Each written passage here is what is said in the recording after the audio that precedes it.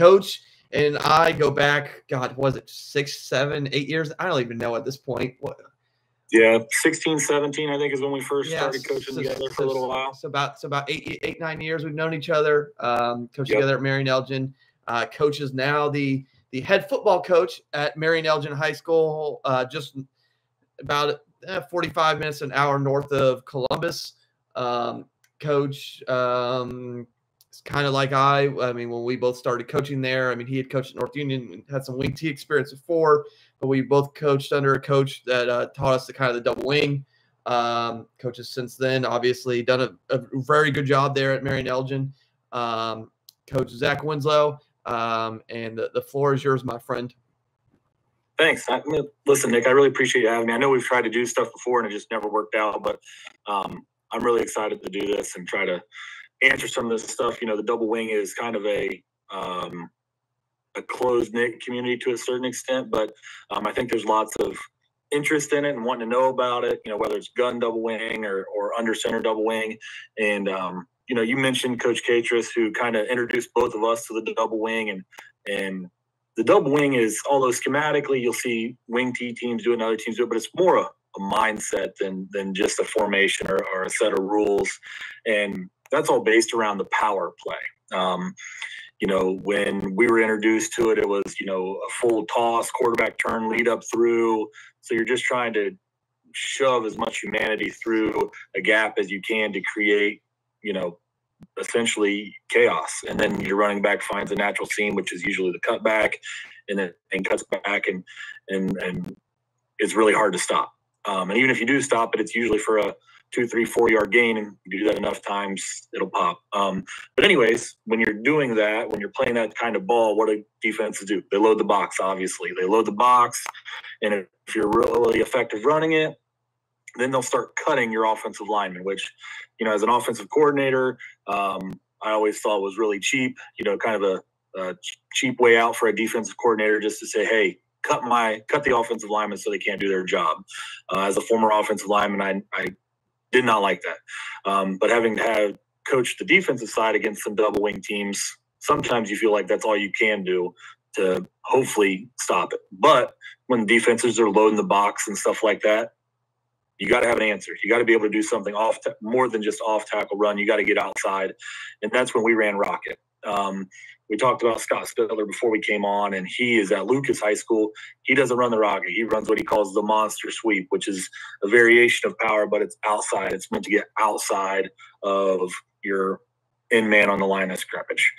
So this is our answer. I'll kind of go over how it has morphed, how it was introduced to me and Coach Bandstra under Derek Catris, and then kind of how we've kind of morphed it over the years to allow us to be even more multiple out of it based on our players' abilities. So why the Rocket? Of course, it's the answer to loading the box. Like I said, it allows us to stretch the defense horizontally. And when you're in a reduced split offense like the double wing is, or if you're a wing T team where you're, you know, not the conventional 2-2-3 splits, you know, you're a little bit more condensed than that, or you're even in double tight, you know, you can still do this Rocket toss the way we run it, or, you know, anything to get to the edge that you need to. But you got to have answers when the defense is selling out to stop, you know, your wing-based run game. So that's what this is all about.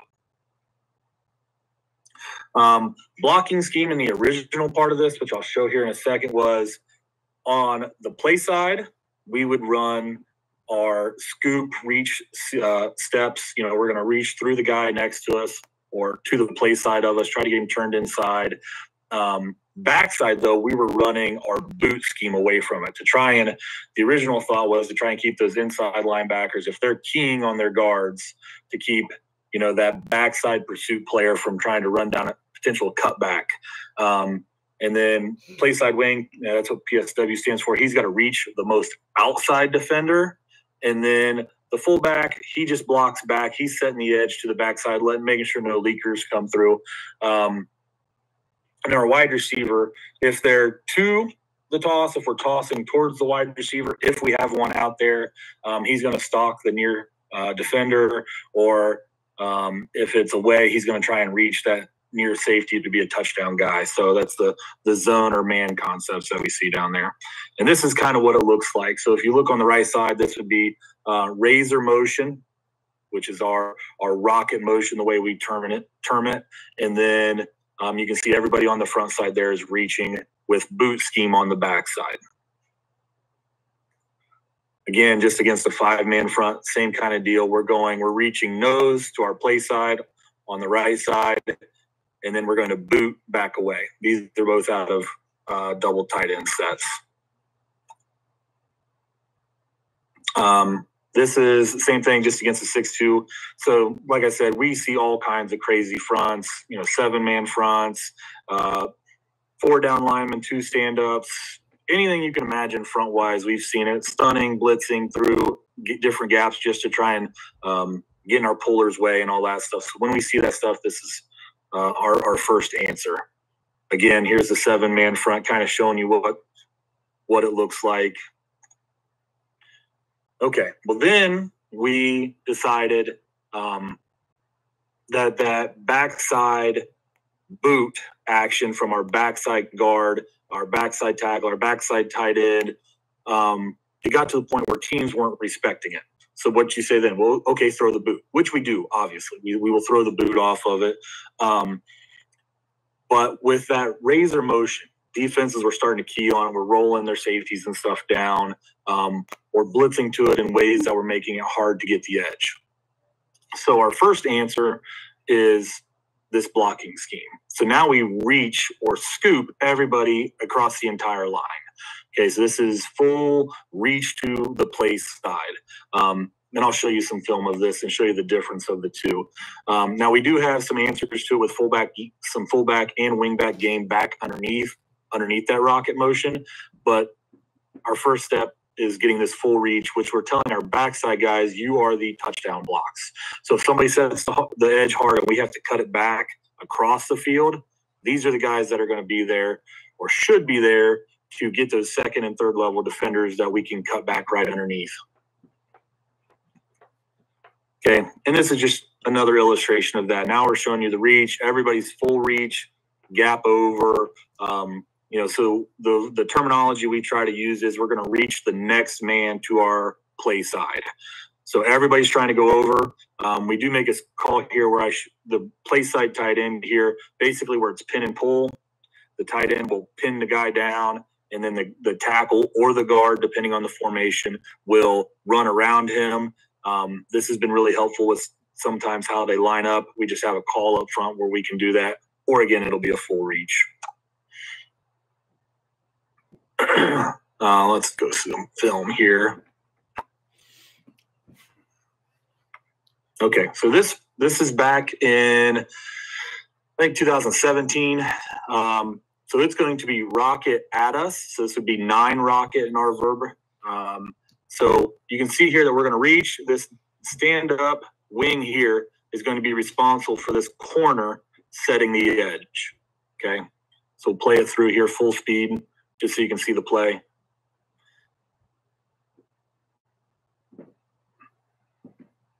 Now, if we run it back and break it down to the offensive line, okay, so this tight end is responsible for this stand-up.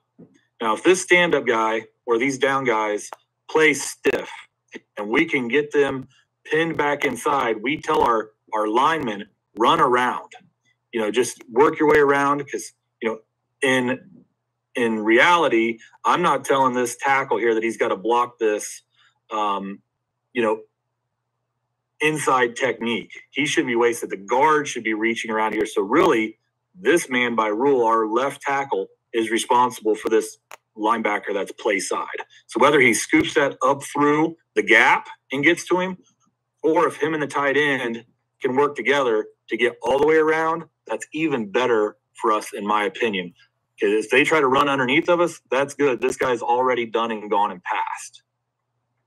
So if we watch it in slow motion here, reach around, and if you look, the defensive tackles are cutting or trying to cut our offensive linemen. But luckily, our offensive linemen lose some ground, and this guy laying here on the ground didn't touch a soul. He completely wasted himself, and now we've got numbers out here. 2 linemen on a linebacker and a safety, and it's a pretty good gain for us. Now, I would have liked this tackle to be able to have a little bit better body position, maybe set this guy up for a touchdown run, but still a good play overall.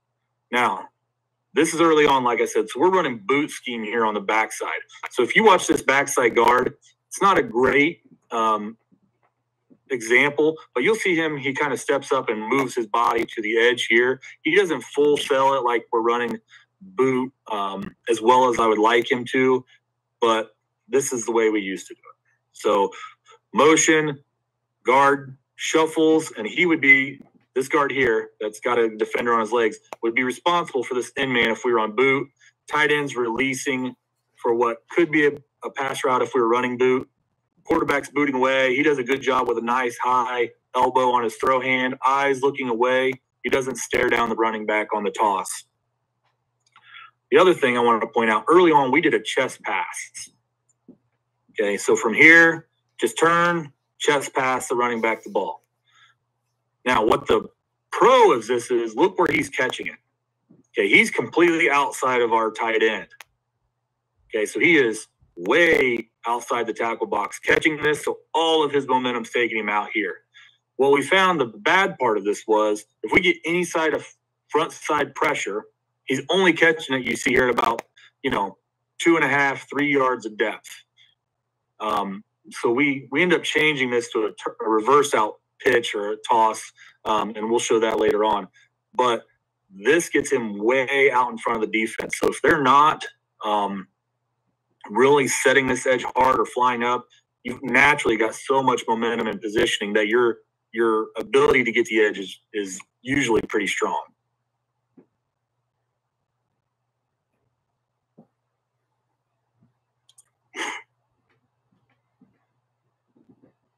Now, this is what we call our base formation here. So this is double tight, double wing, fullback in the sniffer position, tied up under the quarterback here. Okay. Again, you can see we got, a lot of guys down here. This team always did a really good job defending us, but you can see, they've got 5 guys here, 6 overhang here, playing with only 2 DBs. They really sold out to stop the run. And there was times where we gashed them, but they did a pretty good job defending us. But again, you can see the flow on the front side and the way our tackle and our guard get around here. Now, 33 was exceptional. I mean, he's a big kid, as you can see here. He often sold out to get, a kill shot on a smaller defender, which is great when it happens. It's not by design. We want him to reach this guy. And if we get this reached and we get, this reached, now our tackle and our guard can all get around here leading this edge. Fullback blocks away. But slow motion here, you see tight end is doing a good job trying to fight. I wish he would have kept his feet going right here instead of working so much vertical. But we've still got, 4 or 5 guys. We've got 4 guys here against 3 defenders right here. So this is still a good play for us right now. Coaching point, though, is get vertical here. If they're past you, we need hats here. Now you're just in the way.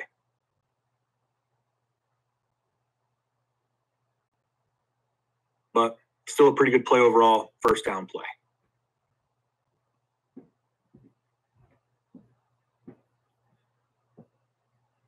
Now we're going full reach. So we're not doing boot to the backside. We're telling everybody we're reaching. We're reaching to the play.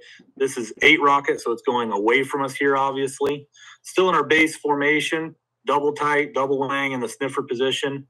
Okay, bunch of guys. Every defender is within, 5-6 yards of the ball. We've been gashing these guys on power and wedge and inside fullback and inside wingback run game. So now try to get on the edge.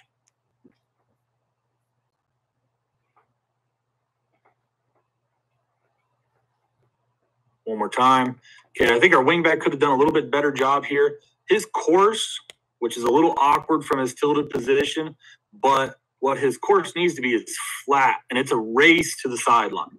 we should be selling out to get to the sideline as a wingback here, as a wingback blocker. Now, this guy's got his own rules as far as, bounce, bang, and bend, and as far as how he's going to read the blocks. But this guy's got to sell out to get the edge. I think his course is too far upfield here. If he stays flat longer, I think our tight end does a great job. Both of our linemen do a good job.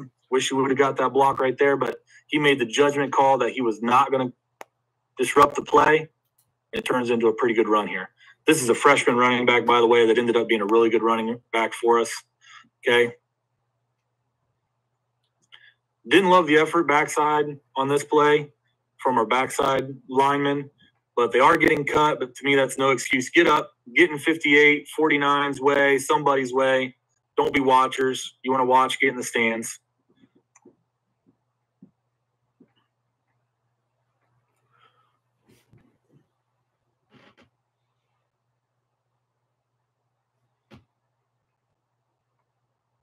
Okay, now we're in an unbalanced formation, but all the same rules.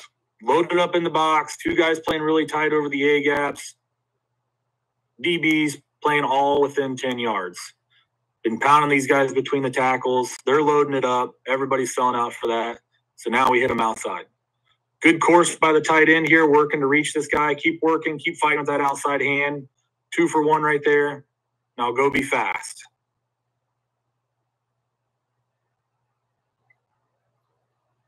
Now, wingback block here, I thought was decent. Number 21 here, pretty athletic kid, not very big as you can see, kind of scrawny. Okay, but he sells out hard to try and get the edge. Corner doesn't give that to you. Okay, drive him out. Now running back bends it in and runs for a touchdown.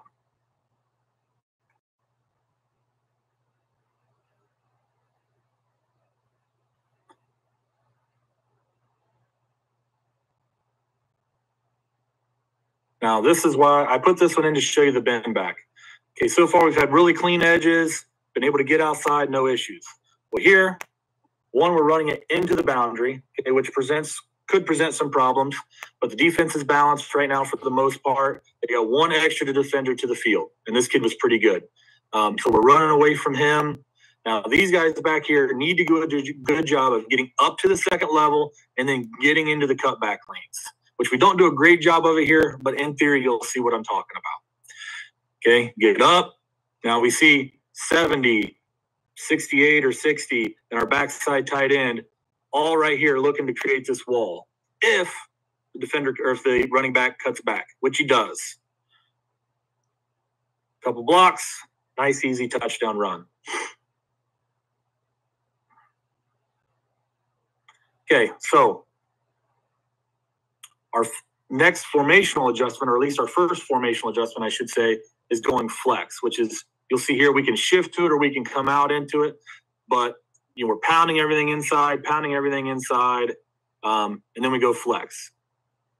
Now, flex we use multiple ways. If we're running power, our rules are usually we're going to kick the first man outside of our tight end. So if they adjust way out here for our tight end, then power, the kick out on power gets really, really easy because look at all this space. But if we're going to run rocket out of it, which we're going to run rocket back this way here in a second, look at this defensive end. He does not adjust. There's this huge gap and a great angle here. If we crack or if we reach, now the wing back and the tight end just exchange duties. So wing back or tight end would get this guy. Wing back would get this bigger stand-up defender here. But it always works out better when we can get a crack and then a wrap.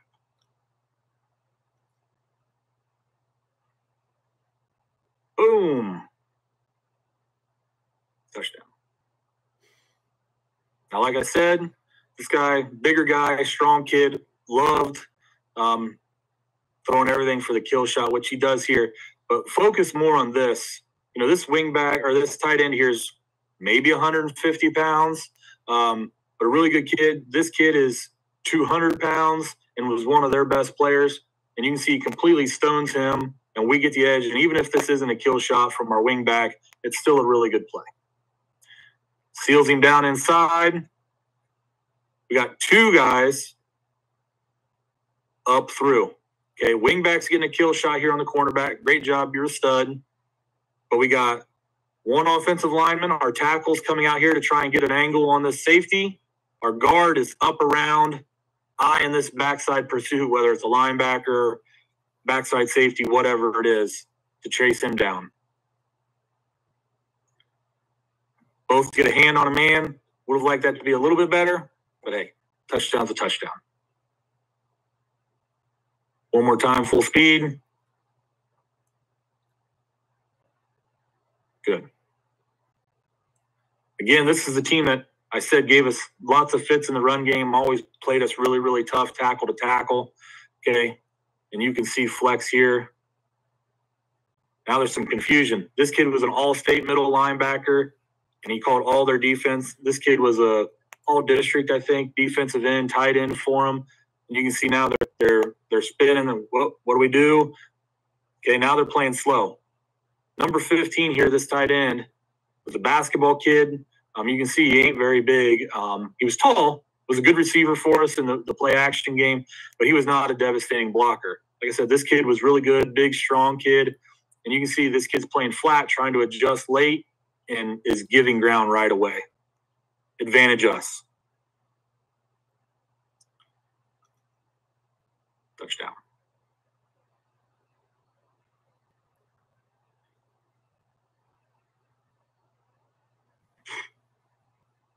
No adjustment again. Now this is a really good team here that made it a couple rounds deep in the playoffs this year. Their answer was to load C and B gap and then have this linebacker that would stunt A based on a call or based on our formation, based on motion. And then they were just playing don't get beat deep behind and play action.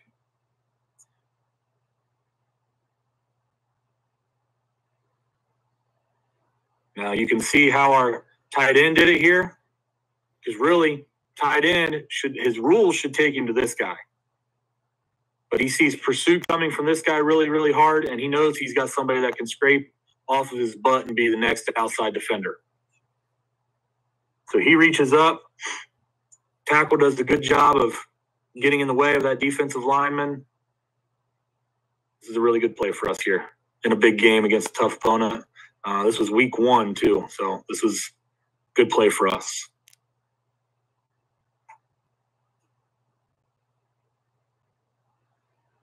You have about 5 minutes, Coach. Okay. More of the cutback here. So we're going to flex. All the rules are still the same. You see our backside guys reaching up here. Let those backside defensive tackles and defensive ends go. If they catch this guy, I'm going to chew this guy out. That is not their responsibility. Their responsibility is the second and third level guys here. And you'll see, sets the edge hard. Okay, got to get upfield. Now I've got a wave of red. If they were turned a little bit better, but still doing a good job here. Touchdown in a big game. Okay, let's get to some of the new stuff here. A couple of formation variants there that if you guys ever want to talk about, we can. Okay, so this is this past year. Okay, a couple of things that you see different right away from the alignment. We've backed our fullback up in our base. We still have an up call where we can move them up here if we want, but we've backed him up. And we're no longer foot-to-foot splits. We've gone 1 foot horizontal splits. Okay, 1 foot horizontal splits. And then here we go with Rocket.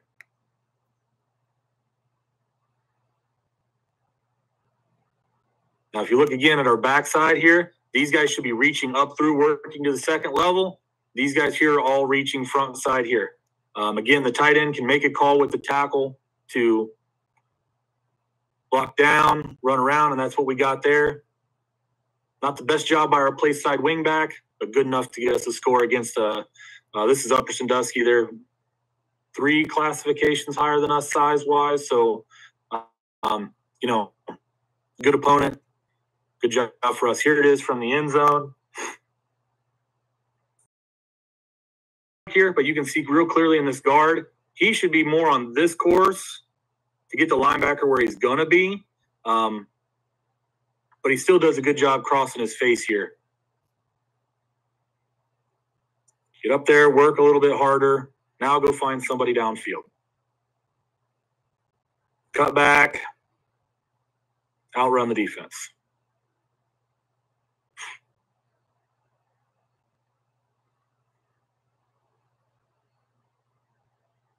This is a really good example of our pin and pull.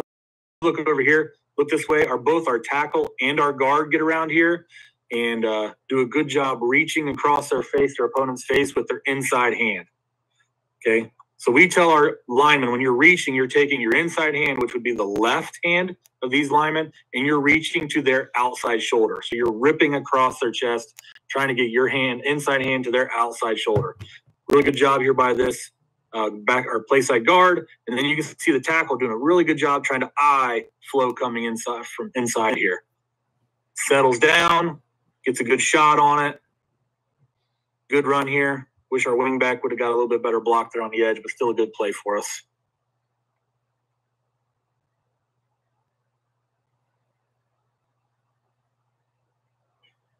Again, another good example of a down block. Now this time, they actually have the guard does the wrapping and the tackle and tight end go down. This was a game plan specific for this week based on the way they were lining up to us.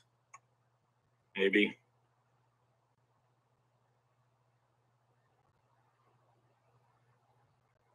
Fix your pad.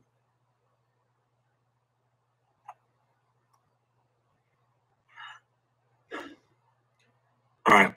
Huddle doesn't work. We'll go on to the next one, see if it works. Huddle sideline was down this game, so we have an old film or an old camera filming it, but you can still see what's going on here. We're in flex. We went to this out of the huddle, so we didn't adjust or shift to it. See that big gap there? They don't adjust. They don't line up to it. It gives us a natural pin. I would have liked this guy to stay to the outside. You watch our wing back here. He runs free all the way. I wish our wingback would have went to the pylon there, but still a good hard run. Get vertical, get a touchdown. Hard to complain about that. Now, when I was talking earlier about the chest pass, the advantage of the chest pass is they're usually catching the ball, over here. Even with the play side tight end, play side tackle. Well, when you do the reverse, there is a trade-off. Okay, you get more depth, which has been a positive thing for us. And you might get a little bit better play action off of it, which has been our experience because as the quarterback turns his back to the defense, they lose the ball for a split second. But what we gain or what we lose is where he catches the ball. Watch where he catches the ball here on this. Much more behind the guard, maybe over the tackle, but from here it looks like he's over the play side guard. So he's not catching it way out here in front like he was with the chest pass.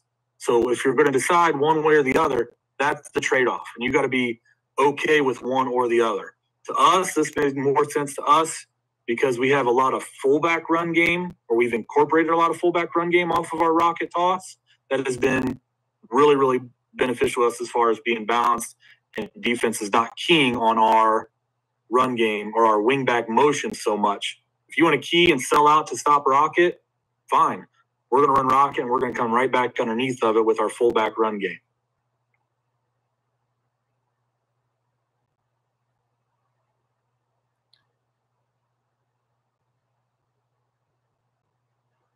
Fullback or tight end does a really good job here. Okay, gets great body position. If the guy wants to cut back underneath of you, it makes your block really, really easy. Guard does a really good job here too, running around block defenders to try and get upfield. Wing's got his eyes in the right spot. Hopefully he can beat this man to his spot, and then the guard can even work around our wing and be a lead right up the sideline. Like our guard to go initiate contact a little bit more, not waste all that energy running down there. But still, good play. Coach, you might have a little extra time. Our next speaker is having severe connection issues because he's in the middle of nowhere. Okay. So take your time. I do have a quick question, and trying to fix this connection issue. I didn't know if I caught it or not. What did you? Because I had Coach ask, what do you gain from going from 0 foot to full foot splits? Well, what we noticed was some of that congestion. When we run power out of that 0-foot splits, we got very little run through, which is obviously great. That's what you want. You don't want any penetration. But we also lacked was a clear running lane for our running back. And when we had a big hammer like this guy here, when we had Dan Minton, he would just pound it in there and run right into your lineman's backs. He didn't care. He would just smash it and try to get 3 yards and be fine with that. But what happened when we started getting smaller running backs that weren't just, hammers like he was, they would get happy feet. They would lose all their forward momentum towards the line of scrimmage, and they would dance a little bit, and then they would either try to bust out or try to cut back where you had no offensive lineman help. So what we got was, by taking a 1-yard split, it gave us a little bit more of our running lanes that were defined. And if we want to, maybe I can show it on here with the end zone copy.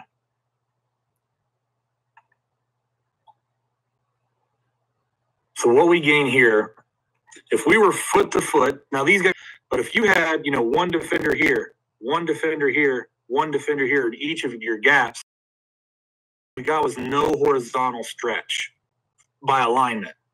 So what we found was, by going a 1-foot splits, we had still allowed for great, easy to maintain double teams. We didn't get much penetration to the play side when we were running power or our base stuff or our G stuff or anything like that. But it allowed us to have cleaner windows for our running backs, and it actually made our pull stuff a little bit easier for our, a little bit horizontal, easier for us in certain ways. Now, you lose some of that if you're a big, true double wing team that runs a lot of wedge, which we run a lot.